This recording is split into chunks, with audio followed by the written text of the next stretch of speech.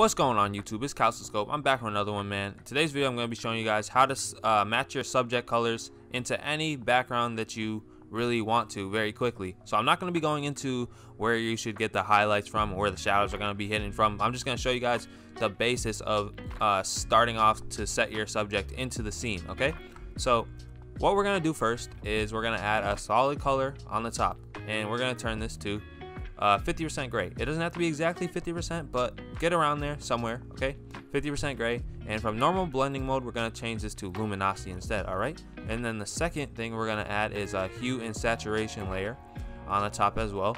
And with this hue and saturation layer, just keep it on normal, but you're going to bring the saturation up relatively highly. Okay, now you're going to control click to go down to your color fill, and then press Control G, and we're going to group these together. Okay, so now these are in a group.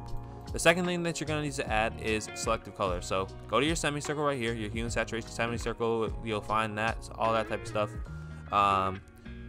Yeah, all these color adjustments to your subjects. We're going to click on selective color. Okay, so with this selective color, you're going to right click and create a clipping mask, or you can hold down Alt at the bottom of the tab, or it's option on the Mac, and clip it to the subject.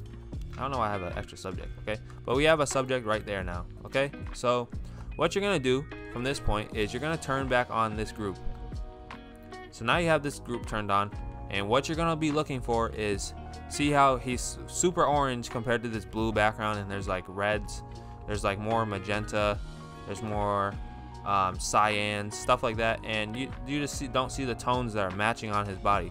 So off the bat, what I'm gonna have to do is change the color of the skin substantially. And what something that's here that stands out to me is this is blue, a lot of blue. This is orange. The opposite of blue that really matches it is orange, but you want to get more like yellow tones to get this into a more cool subject that just matches the scene. So what you're gonna do is just go on your neutrals, and there's not any real like pattern that you're gonna have to follow every time, but you're just gonna come on neutrals usually off the bat, and start trying to match some of these tones to the scene. So you see how he was super saturated before, so I'm bringing that saturation down, and I'm also adding some slight blues just by playing around on my selective color and trying to get him to match into the scene. You can check back and forth while you're doing this. Once you're done with on the neutrals, I would go between reds and yellows, because reds and yellows really are the colors of skin, if you do not know that. So when you're adjusting on reds and yellows, this will also help you out tremendously for finding a good color to set on for your subject.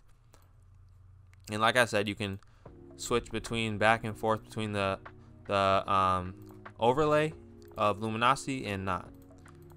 So I'm just moving through and trying to get this scene matched and just looking a lot more clean. All right, so once I feel like, all right, I did a pretty good job, then I'll turn the group off again, and now I'm seeing, all right, he has a little bit too much yellow or something like that. You can go back on your neutrals, and sometimes you don't even need to turn the overlay on.